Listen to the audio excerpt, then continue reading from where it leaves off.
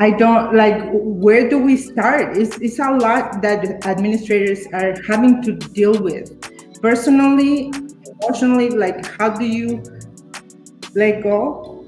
This shift of trust back into humanization, back into liberation, it has to come from top to bottom. We cannot expect students to liberate us. Coaches give guidance, right? They offer some suggestions, but ultimately the goal of the coach is to bring out what is already within the athlete. Mm-hmm. There is no coach who I think is thinking to themselves, I need to put in athleticism in you.